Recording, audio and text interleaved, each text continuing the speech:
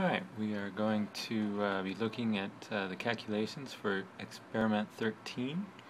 I have gone through and entered in some data, just some random data that we can use to work the calculations. And we're going to start off with it's asking for the absolute temperature of the water, which we're using as the temperature for the CO2. So absolute temperature means there's no negatives. We're just converting this degrees C into Kelvin, which means we add 273, in which case 273.15 if you want to be more specific. And so you do that for these, both of these values. Add 273.15 and then that is in Kelvin. Okay, so next is it wants the barometric pressure in atmospheres. Okay, now the pressure that I gave you in lab was in I actually gave it to you in kilopascals, but if you convert that to pascals, you multiply by 1,000, and the conversion factor for pascals to atmospheres is 101,325. Okay, you can get that information by going to the reference materials and clicking on the common conversion factors, and under the pressure heading there's your conversion. 101,325 pascals is 1 atmosphere. Okay, so that's where we get that, and if we do the calculation, you divide the pascals by the pascals per atmosphere to get that into atmospheres. You get 1.005675, or if we round that, 1.0057. Okay. It has a note to not round anything to less than 4 significant figures, so we need to be careful about that. Alright, so now it wants the pressure of the CO2 gas in atmospheres. Alright, so the pressure of CO2 is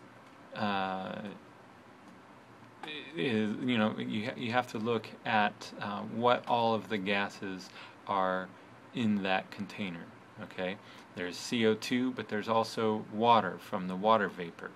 Okay, or there's water vapor from the liquid water. It evaporates, and there's some gas, some water in the gas state wherever you have the water. Okay, both of those components exert a little bit of pressure. So there's the CO2, and I have to account for the pressure of the water. This is the water vapor pressure. That's why we looked that up in the table. It's so that we can convert, or rather correct the pressure to be just the pressure of the CO2, not the pressure of water. Okay, so the way this works is the total pressure equals the pressure of the CO2 plus the pressure of the water vapor. Alright, that's the equation that we're going to use.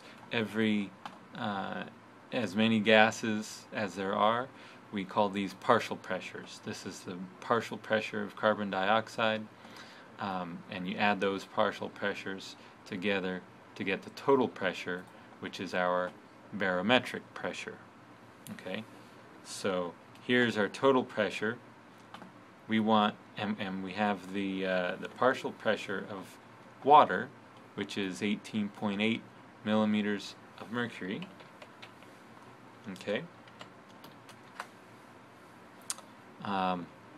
And so if I want in atmospheres the pressure of just the gas, I need to convert this value. Here we have this in atmospheres. This is millimeters of mercury per atmosphere. Okay, so if I want to know this in atmospheres, I need to divide it by 760. Okay, now I can take my pressure, my total barometric pressure, subtract the water vapor pressure.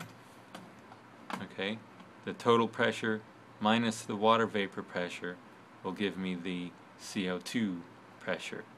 So this in atmospheres is for CO2. That's the partial pressure for CO2.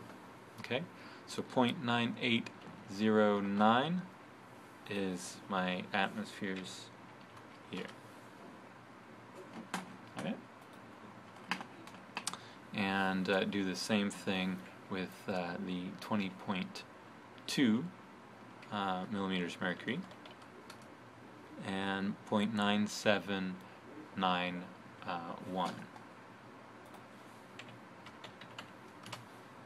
Okay, this is the advantage to using Excel. You can just update that very quickly. Alright, now it's asking for the volume of water displaced by the carbon dioxide gas. So that volume of water is what we determined, or what we will determine based on this information here. We have the mass of the water, the total mass, which you had to measure in stages, and then the density. So we take those together. Let me just do this. I'll copy those. So here we have the mass in grams, and the density was 0.9980, and that is in grams per milliliter. So if we take the mass, divide that by the density, we get the volume in milliliters. Okay, so 426.6661. Alright, now here we really don't need to carry that out to that extent. Just don't go short on the significant figures. That's the main thing. You can carry those further, but don't cut them too short. Right? We'll do the same thing here, and this time I have 0.9977, so it's 432.108. Alright.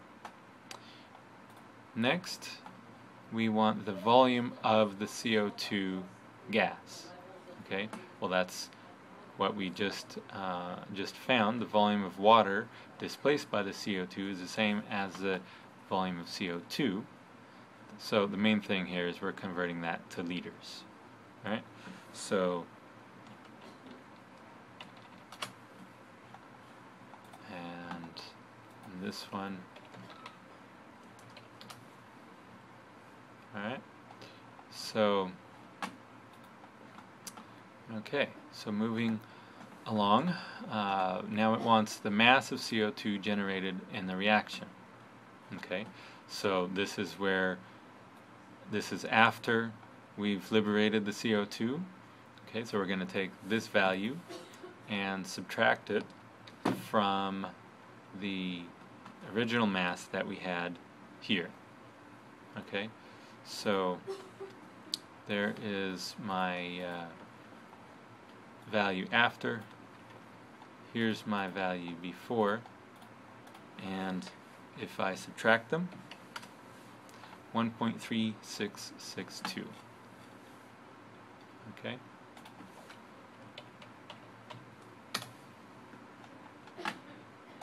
Alright, and we do the same for the other one as well. Let me just substitute those in here. Alright. And now you see 1.3113.